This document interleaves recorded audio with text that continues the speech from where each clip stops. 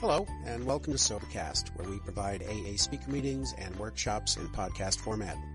We're an ad-free podcast, and if you enjoy listening, please help us be self-supporting by visiting Sobercast.com, look for the donate link, and drop $1 or $2 into our virtual basket. We hope you enjoy the podcast. Have a great day. Hi, my name's Kathy, and I'm an alcoholic. And today I know that 100%. I know in my innermost soul that I'm an alcoholic, and the illusion that I can drink like other people is smashed. And I spent almost 13 years in this program and didn't know that. I thought that 90% of me thought I was an alcoholic. 80 to 90% at any given time thought I was an alcoholic. But that was just enough for what my sponsor calls SLIC, the disease, for SLIC to get in there, and after almost 13 years for me to think it was okay to drink again. And I'll talk about that more in my story. Like I said, my name's Kathy. I'm an alcoholic. I have a sponsor. I have the best home group in the world, the 5th edition. I love this home group, and I've just been a member for about 3 months, and I've been looking for a home group like this for years. So it's just, it's wonderful. And all I can say is if you're not proud of your home group and love your home group, then get another one, because I've never felt so plugged in before to a home group. And let's see, I was born a long time ago in Cleveland, Ohio, and like the other speaker was talking about, a lot of people say that, they were born, they didn't feel right, growing up. And I was one of those people. I felt like I had a hole inside me. There was something missing. I just always felt like that. I grew up in an upper middle class family. On the outside, everything looked good. Everyone dressed good. The house was beautiful. My dad owned a chain of furniture stores. Everything was great. But inside, we were emotionally, spiritually bankrupt. And my mother was in and out of this program for years. My dad, I think, was probably an alcoholic. My brother was an alcoholic. Also, he was in this program for 10 years and then thought he was cured and never made it back and hung himself about 2 years ago. This program does kill, and I am really serious about it. So anyway, I felt like there was something missing. One thing I loved was when my dad took me to work with him, because I was always Larry's daughter, and I felt like I was a movie star. Everyone there treated me like so well, and it was, because they wanted to, impress the boss. So they just treated me, and I was a princess, I'll admit it. And I loved that part of it. But I would go home and be in my room for hours listening to music and just feeling like there was something missing. And then when I was 11 years old, we were at a function in New York, and my cousins gave me a 7 and 7. And I remember how it felt going down. I remember it filled the hole. It was the first time I felt complete. And it was warm, and my parents saw that I had this drink, and they were not happy. And I asked for another one, and they said no, and I said please, and they said no. And then it was the first time Slick talked to me, and Slick said, don't blow it, at least you know it's there. At 11 years old, and I remember that. Don't blow it, at least you know it's there.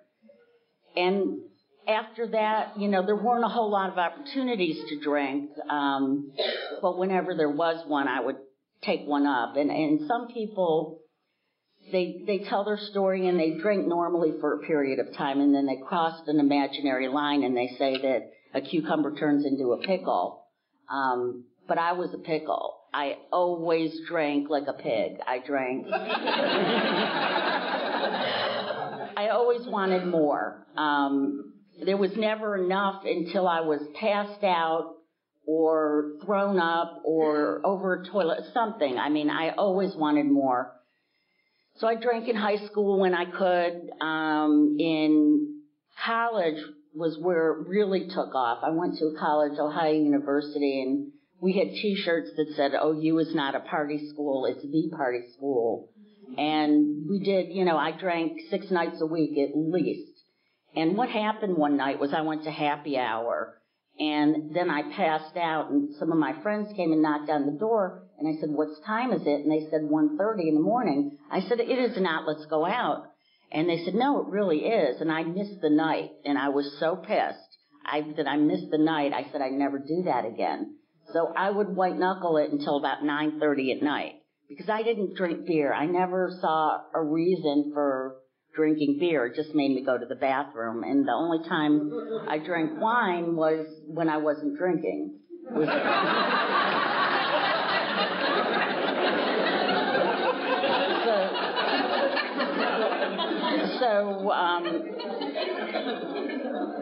So I would wait till about 9:30 at night and then pound them for as many hours as I could.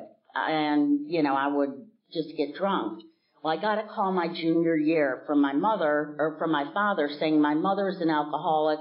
She's at Ridgeview in Atlanta, and I had to go for the family weekend. And then I thought, well, if she's an alcoholic, what am I? She just wants attention. That was what I thought. And so he wanted me to go to an al-anon meeting. So I went to half an al-anon meeting and thought it was bogus and got drunk. And then after a little while, there was about a week in between, I thought, well, maybe I have a drinking problem. And I went and I saw a counselor at school, and there were like 3 tiers of 10 questions. If you've done this, you're an alcoholic. And I had answered up to 2 of them on the last tier, but I still said I wasn't, that I was a problem drinker. And what I wanted to do was start a club at my school for people like me that had a problem with alcohol and have meetings like Alcoholics Anonymous did, what I thought those meetings would be like. And then we go to the bars and control each other's drinking. And at the time, there was a guy named Doug Talbot who ran Ridgeview. And I wrote him a letter telling him about my idea and asking for a meeting with him so that he could help me implement my idea at the school. And so I came to Atlanta and realized at the beginning of this family workshop through a counseling session that I was an alcoholic. And the counselor said, "You're trying to do step 12 and you hadn't done step 1. So by the time I met with Doug Talbot, he held the paper up and I started crying and said, "I'm trying to do step 12 and I haven't done step 1. And he said, "You here now." And my mother left. Her time was up. She left me her clothes. She left me her clock radio, and I went to Ridgeview.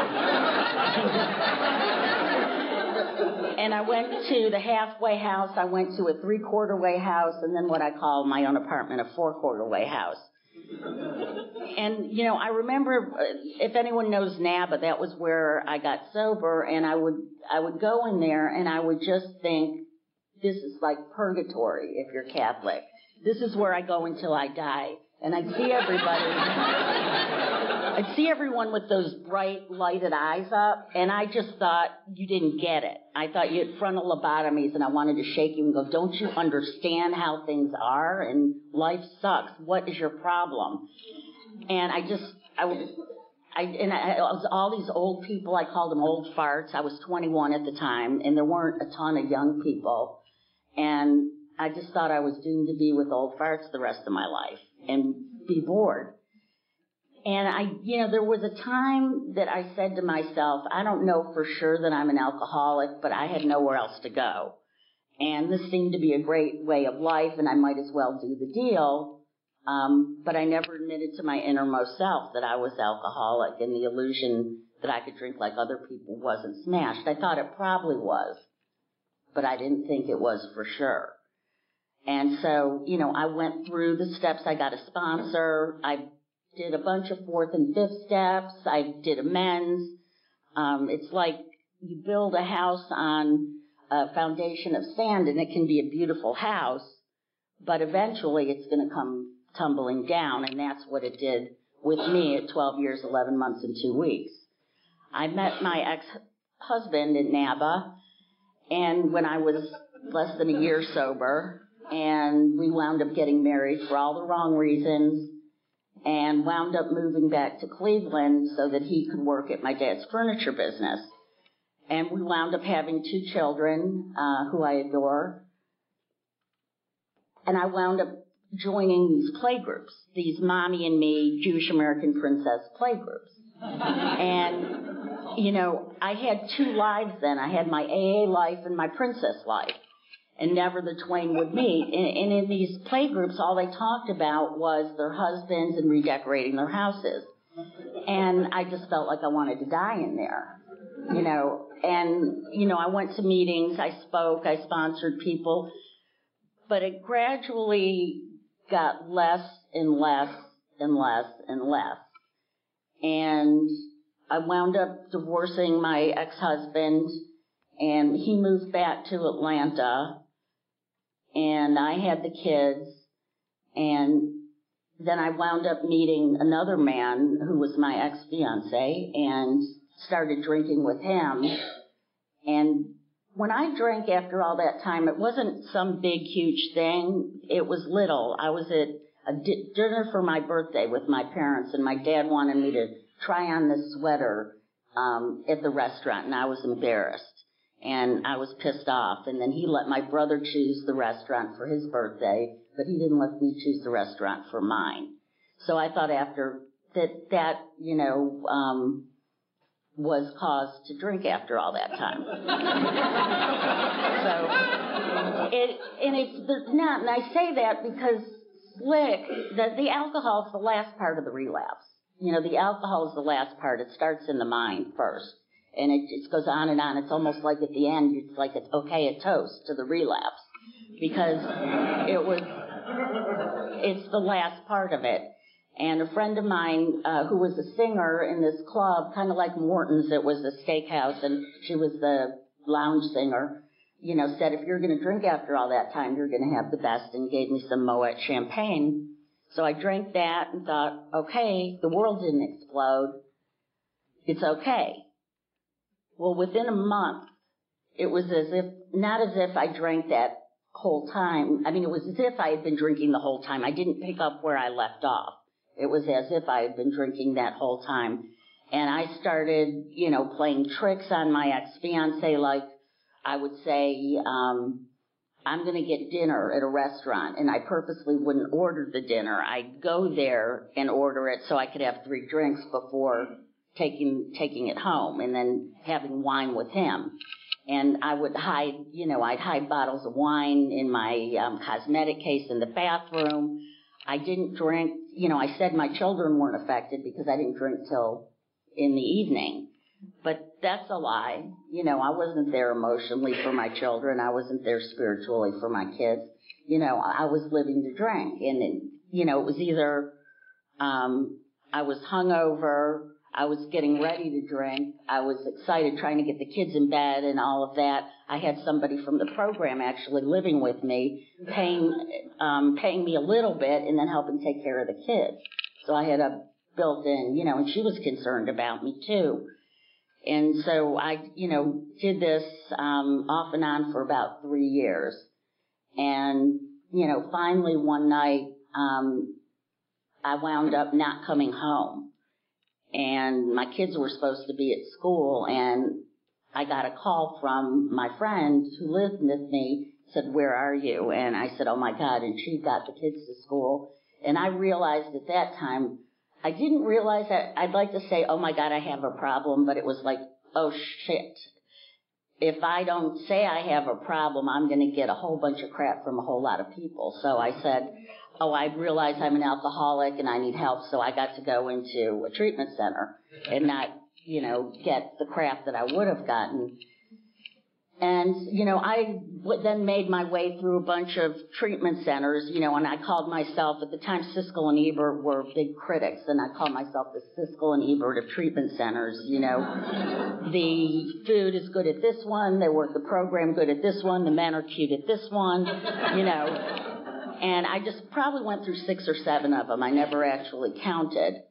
And at one point, my dad called my ex-husband, who had then moved back to Atlanta to be with a girlfriend, you know, and said, it's your turn to take these kids, and she needs to get sober.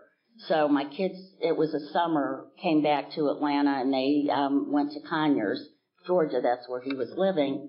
And that godforsaken place. No, I'm just kidding. I lived there 12 years. It was very nice. But anyway, so he was there, and I was in a treatment center in Ohio, and I had a weekend away and thought it would be a good idea to go dancing. And they found out, and then they said I couldn't have my kids the next weekend, so I left and took off and drove to Atlanta. And I want to back up, too. I want to tell you the time that I knew for sure I was an alcoholic. This woman who had given me that Moet champagne, I called her one night, and I said, Debbie, do you think I'm an alcoholic? And she said, well, I don't know. I don't exactly know what an alcoholic is. All I know is when you put alcohol in your system, you don't act like the rest of us, and all you have to do is keep putting more in your system. And I started crying, and I said, that's what an alcoholic is. But I didn't stop drinking after that. I knew that I was an alcoholic, but I wasn't willing to get sober. And so after that, I didn't really drink thinking this time it's going to be different. I drank saying, get the pain away. I'll deal with it later. So I got to Atlanta and went to some halfway houses around here, went to Mara, went to Turnaround. The class of the halfway houses just definitely kept going down. I went to some others, and then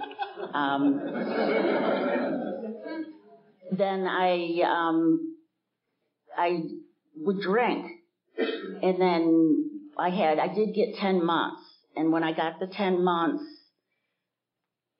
after that was the last time. And what happened was I was with a man in North Carolina who had at one point been in this program, and we were with another woman and man who were treatment center counselors. I mean, I thought it was a safe thing to go away with this guy. Well, after we were with them, we went by ourselves, and he pulled out, and I know this is Alcoholics Anonymous, but it's pertinent to my story, he pulled out some crack cocaine. And my thought was, what if I die and never get this experience?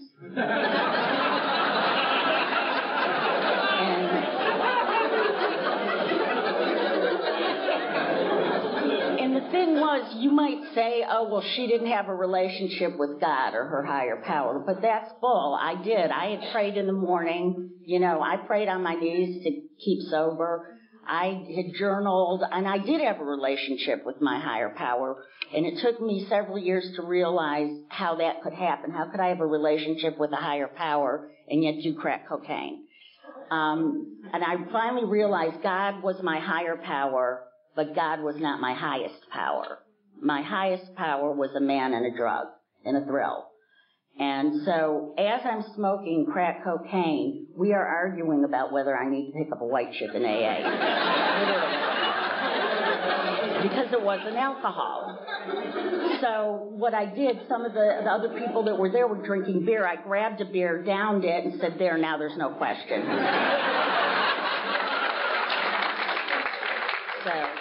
And I still have no opinion on the issue, but I knew that I qualified to pick up another white chip in AA.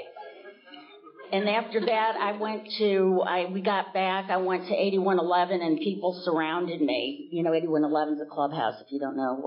And people surrounded me. They didn't leave me alone for 3 days. I stayed at people's houses, and, that was the last time that I had a drink or anything else.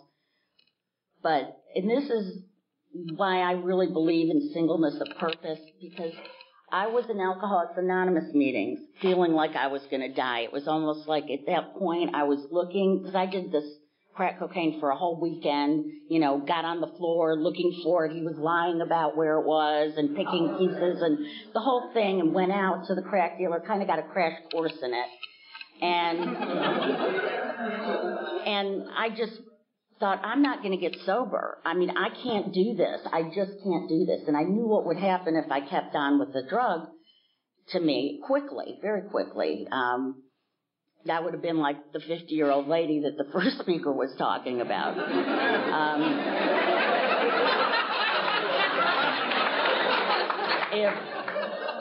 If I would have kept doing that. And so a friend of mine said, why don't you go to CA? And I said, well, I'm not a cocaine addict. I just did it for the weekend. But then I thought, well, do you do crack socially? Is there a social? So I didn't know, but she said, just go, trust me, go to this meeting. So I went to this Friday night meeting, and there was hardcore recovery of the big book of AA. I'd never, at that point, seen anybody work the AA program the way these guys did. And I went to a big book study, and I remember the first big book study, there was this really cool, slick, mean, I thought, sarcastic guy running it. And he said to me, what do you see on the first 2 pages of this book? And I said, nothing. And he said, well, that's what you know about recovery, nothing. But I had 12 years, 11 months, and 2 weeks. But at that point, I was willing to do anything. I was willing as the dying could be. I knew I was going to die if I went out there, and I had to eat my ego and just say, forget it. So I did what they said, and then, I worked this program. I did, all the steps really hard, and I admitted that, I was powerless over this thing, and I had never been taken through the book before. I had always skipped the doctor's opinion, because it was on Roman numerals, and I knew there was something physical in your system, but I didn't understand the physical allergy. I didn't understand the mental obsession, and I didn't understand the spiritual malady at all until someone took me page by page through this book. I didn't think I related to Bill at all. I skimmed through Bill's story. There's so much in there. Anybody in here who's a real alcoholic, I think, can relate to the line in Bill's story that says, no words can tell of the loneliness I felt in that bitter morass of self-pity. Quicksand stretched around me in all directions. I had met my match. Alcohol was my master. I could relate to that. And I never saw it before that. So I went through the steps and, started sponsoring, and things went pretty well for a while. But then what I did at around 7 years sober, I started trying to stay sober on yesterday's spiritual experience. I tried to think that it was, if I did enough 12-step work, it excused me from 10 and 11. And I stopped doing that. If I was taking you through the work, that meant I was going through the work. And I hear there's a faction of people who believe that, and that scares me. Because that's like saying, if we're at the gym and I'm coaching you and you're on the machines, that I'm going to get in shape coaching you on the machines, or, and that's just not how it works. And as a sideline, I'll say that they say this program is suggestions, and the only requirement for membership is the desire to stop drinking, which is true. I can be a member of AA, but not a member of the Fellowship of the Spirit that it talks about on 164, that we go on to happy destiny with. It's required that if I want to get in shape, which I do, but I'm not willing right now, is that I have to get on the machines and I have to diet. I have to do those things. I can't go to the gym and watch you work out. I can't have on my stick, hang out with my stick, friends, figured friends and beautiful friends, and think I'm going to lose weight, because I'm not. I have to actually do the work. And if I want to live happy, joyous, and free and be sober, I have to connect with a power greater than me. And the only way I can do that, because I'm a real alcoholic, is through working the steps of recovery. Some people can come to this program and not do that. And I'm not to judge who's a real alcoholic and who's not, but I've seen people, they come in, they were heavy drinkers, and they like what we had. They like the fellowship. They never work the steps. They come to a couple meetings a week, and they're fine, and their lives get better. And why can't that be me? Because I'm a real alcoholic. I have to do this stuff, and I have to do it hard, because otherwise I'm going to die. So going back to what I was saying, at the 7 years, I felt like I was going to die. I'm doing big book studies. I'm sponsoring women. I'm doing all this stuff. I could get up here and speak, and you'd think that, I was Miss Sober. But I was dying inside, and I didn't want to drink. And the book says at one point, it says, that we've recovered from this, and that we wouldn't drink if we could, and we couldn't if we would. I didn't want to drink. I just wanted to not exist. And all I knew to do was I started calling mental institutions. And I said, there's something wrong with me. And at that time, I didn't have insurance. Well, there was a friend of mine, and this friend was, I use the term loosely, he was a really good friend, but he was like my nemesis. Like I had a dream once that my big book study outdid his big book study. And that's how sick I was. And I was at one of the conventions in July. I forgot which one it is. The one in July, and I couldn't get a hold of my female friends, and I just kept bumping into him. And, I told him I just felt like I was falling apart. And he had just gotten a sponsor, Mark H. from Texas. And this guy, Mark H., took him through the work in the book so intensely that he had just gone through and he was on fire. And the way that it was still through the book, but it was a way that was very, very intense, and a way this guy, Mark H., took a lot of people who had 10, 5, 20 years sober that were miserable through the work again so they could be happy, joyous, and free. And so he asked me if I was willing and if I wanted to go through the work. And I do believe men need to sponsor men, women need to sponsor women. At this time, I had no choice, and there were no women in this area that had gone through it the way like this. And he told me, I want you to say this prayer. It's, God, please set aside everything I think I know about you, the program, the book, so I could have a new experience with all these things. Please help me see the truth. And so I prayed that prayer, and I had to, my knowledge of AA and my knowledge of the big book was like the noose around my neck that was going to kill me. And I had to forget all of that and be willing to see it with new eyes. And I was trying, and he would tell me to do stuff, and I would do it, and I was trying, and I was still miserable, and I tried so hard. And I said to him one day, I can't do this. I said, I've tried everything. I give up. And he said, good. He said, now we can get started. And we got started with the work. And, I realized that, I could recover from this thing, not be cured. I could recover from a seemingly hopeless state of mind and body, that I could, not have if I am spiritually fit, I'm not going to have the obsession to drink. If I don't have the obsession, I'm not going to put it in my system. And if I don't put it in my system, I'm not going to crave it. I'm not going to have the physical allergy. But even if I'm spiritually fit and you take alcohol and make me drink it, I'm going to break out in the craving because I have that physical allergy, so I'm never cured of this thing. And I realized that my life run by me was unmanageable. Someone said I fired myself as manager due to poor performance. And that's what I had to do. And I had to, my ego was big still, because the ego recreates itself in AA very quickly. And I've got time. There's a guy named Harry Tebow. He was one of the founders of AA. With Bill, if I can find this thing. And if I can't, I'll just tell you what it says. But here it is. This is from AA Comes of Age, which is an AA-approved book. It says, Dr. Harry Tebow, one of AA's founders, writes in AA Comes of Age 311-2, the so-called typical alcoholic is a narcissistic, egocentric core dominated by feelings of omnipotence, intent on maintaining at all costs its inner integrity. Inwardly, the alcoholic brooks no control from man or God. He, the alcoholic, is and must be master of his destiny.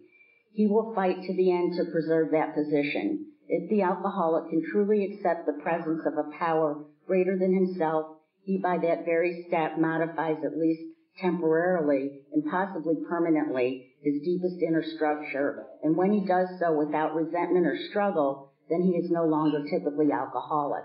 And the strange thing is that if the alcoholic can sustain that inner feeling of acceptance, he can and will remain sober the rest of his life. So the ego just recreates itself. That's why I do the steps. I try to do them like every year, because the ego recreates itself. And I realize things that I didn't realize before, And as great as a nightly review as I might try to do, I don't see everything, and there's new damage that is created. But anyway, so and then the second step, made, what is the second step?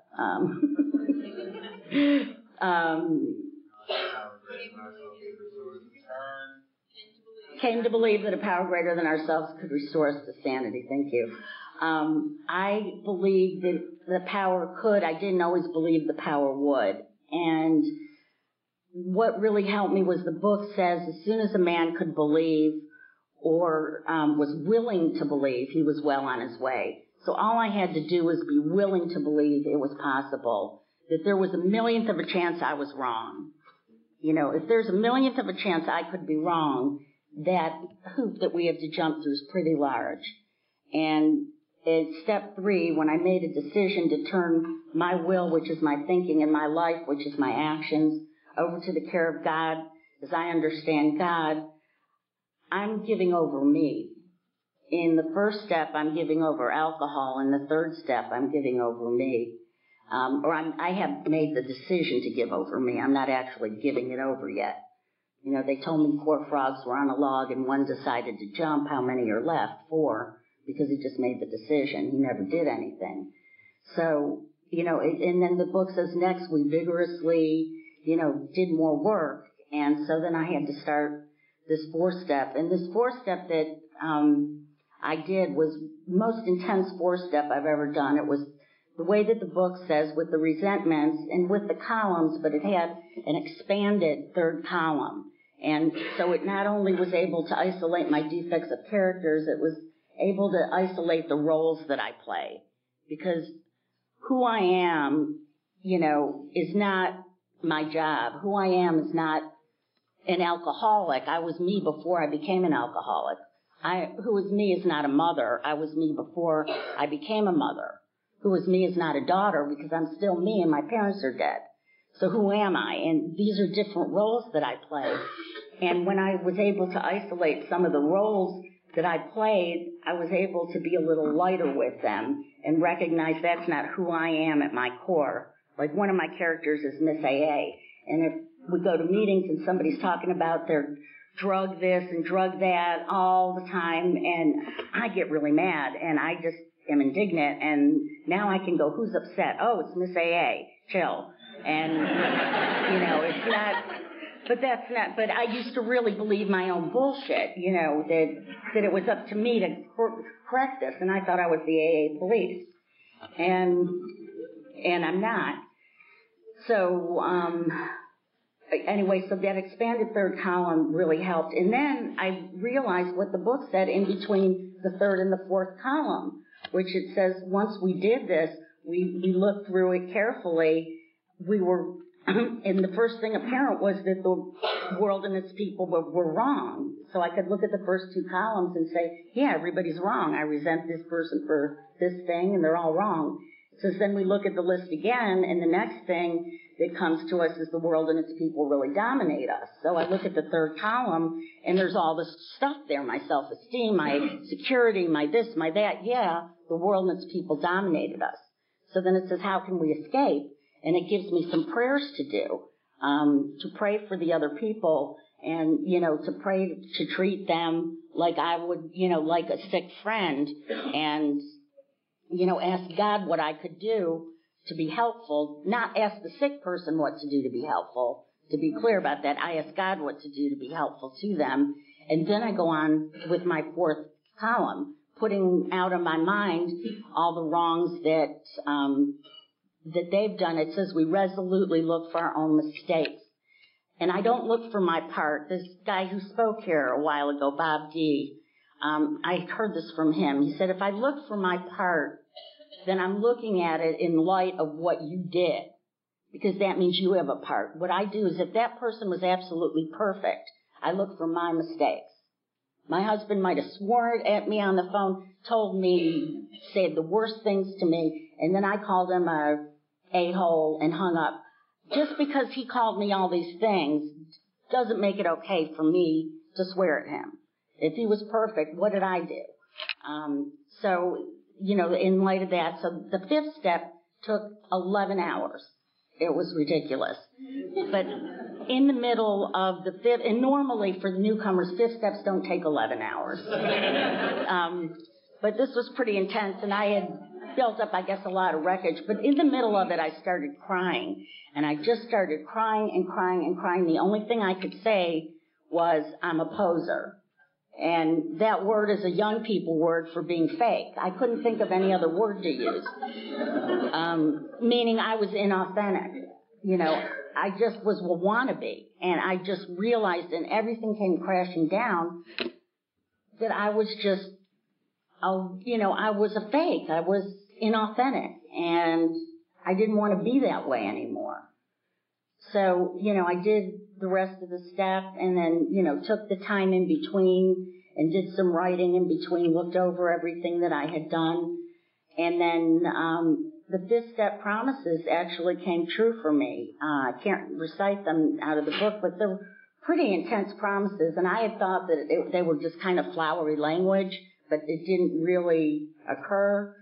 And the fifth step promises did occur for me. And then I became willing to have God remove these defects of character. So we had to isolate defects of character, which are these, and humbly asked Him to remove our shortcomings. So I asked Him, and what I used to do was ask God to remove my shortcomings and then work on them. I'm going to work on my shortcomings myself. But something that another sponsor had shown me through another round of the steps was we wrote all the defects on one side of the page and then the opposite virtue on the other side of the page. For example, right now there's gluttony. The opposite of that is moderation. One is laziness. The other is productivity. So whatever the defect is, write the opposite on the other sheet of paper. And then she said, fold it over and forget about the defects. I want you to work on these things. So if I work on being productive, I work on moderation, I work on these things, then God removes the defects. It's not for me to remove. If I'm working on my own gluttony, I just keep eating. But if I'm working on towards moderation, that's not what's foremost in my mind. And then made a list of the people that I'd harmed and became willing to make amends to them all. Another trick that I had heard, and I do now with my sponsees, is the index cards. It's really cool. You write who you harmed on an index card, their contact information, and on the back you write how you harmed them. And then as you do the amends, you get to throw the index cards away. So you have none left, and it's kind of fun. Doesn't take much to entertain me, I guess. But, it makes me feel more productive than just crossing it off a list. And in doing, more in-depth inventories, when it says my mistakes, I get more and more specific. And the more specific I am, I can really see those harms. And I've taken the index card before and, actually looked at it while I was talking, like to my daughter, I did that once, and was pretty specific. And she's like, wow, how did you see all that you did that? And I said, that's what this program does. And then continued to take personal inventory, and when we were wrong, promptly admitted it. The book tells me how to live. It tells me if I'm worried what to do. It tells me, if I've got indecision, what to do, how to act. And after everything, it always says help a newcomer, or help somebody. After it tells you what to do, it says to help somebody after that. And the nightly review, I wish I could say that I'm better at. I'm supposed to do it every night, the written nightly review, and I do it. Some nights I need to get better with that. And then in the morning, I pray in the morning for God to divorce me from, it says in the book, I forgot, self-pity, I think. But I'll say divorce me from whatever. Divorce me from laziness, divorce me from self-centeredness, divorce me from whatever it is I need to be divorced from. And I'll do some readings, and then also my sponsor has had me start writing. What it says when we we write down what we're going to do that day. And she said, don't write down the events you're going to do, but how you want to be that day in the event. So if I'm working, I'll say, I want to be focused. I want to be kind. I want to be productive. I want to be giving. Whatever it is I'm doing that day, what attributes do I want to really, exhibit? And so that's been pretty cool when I do it. I've got to do it more. And then step 12, having had a spiritual awakening as the result of these steps, we carried the message to other alcoholics and practiced these principles in all our affairs. Well, let me back up to step 11 real quick. I think that meditation itself is great. I meditate all the time, and there's lots of different forms of meditation. And when I felt stuck in the program, what I do is more step 11, and then it makes me unstuck. Meditation is great. And then with the 12th step, having had the spiritual awakening, is that's what I'm promised as the result of the steps, then I carried this message to the other alcoholics, and I carried it to also not other alcoholics. And I know what my job is in working with others. It tells me my job. In step 3, it tells me I have a new employer, and in working with others, it says my job now is to be of maximum service to God and my fellows. It doesn't matter what I do that gives me money, but that's my job, is to be maximum service to God and my fellows and practice these principles in all our affairs. There's a whole new frontier, and Bill wrote a really beautiful pamphlet on emotional sobriety. So when I'm trying to practice these principles in my affairs, in my home, in my work, in my life, with my kids, that's playing, a big game. And I try to do that more and more. And, there's workshops and things on emotional sobriety, and, Bill does talk a lot about that. And, that's what I'm working on now, is, trying to be emotionally sober, as well. And I've got a close relative that just came in this program, some of you already know, and I, have been informed that I'm codependent. And so, I'm starting another program now, to try to be, emotionally not codependent and try to be emotionally sober in that area. We can be, have advanced in certain areas and still be sick in other areas. And I don't claim to be near, well, I'll be dead when I got it. So I think that I want to read something, and then I'm going to end. And I like to end with this a lot of times, and it's actually from the 12 and 12.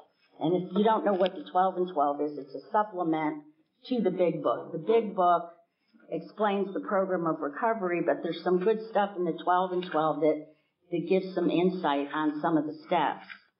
I've tried to work the steps out of the 12 and 12. It didn't work for me because you can't, it's just not formed that way. And I know nothing about cars, but it's like if the Big Book was the manual on how to put an engine together, and the 12 and 12, name one part of an engine? Carburetor, okay. Then the 12 and 12 would be talking about all the different types of carburetors that there are. And, what's the best and what goes best with what other doohickey the carburetor attaches itself to. You wouldn't be able to put an engine together reading that, but you sure might know a little bit more about what carburetor goes better with the doohickey, which will make the engine run good. So the last thing I want to read is from the 12 and 12, and it's from the page 124. And it says, still more wonderful is the feeling that we do not have to be specifically distinguished among our fellows in order to be useful and profoundly happy. Not many of us can be leaders of prominence, nor do we wish to be.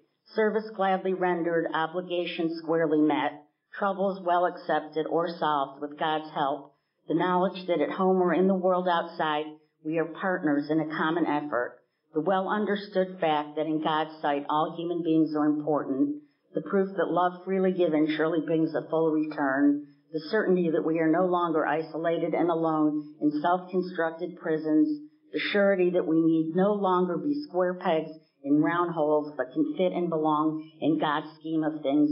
These are the permanent and legitimate satisfactions of right living for which no amount of pomp and circumstance, no heap of material possessions could possibly be substitutes. True ambition is not what we thought it was. True ambition is the deep desire to live usefully and walk humbly under the grace of God. Thank you very much.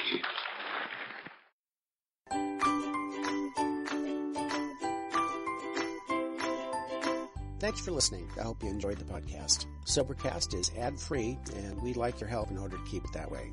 So if you'd like to help us be self-supporting by pledging $1 or $2 a month, visit Sobercast.com and look for the donate links. Thank you very much.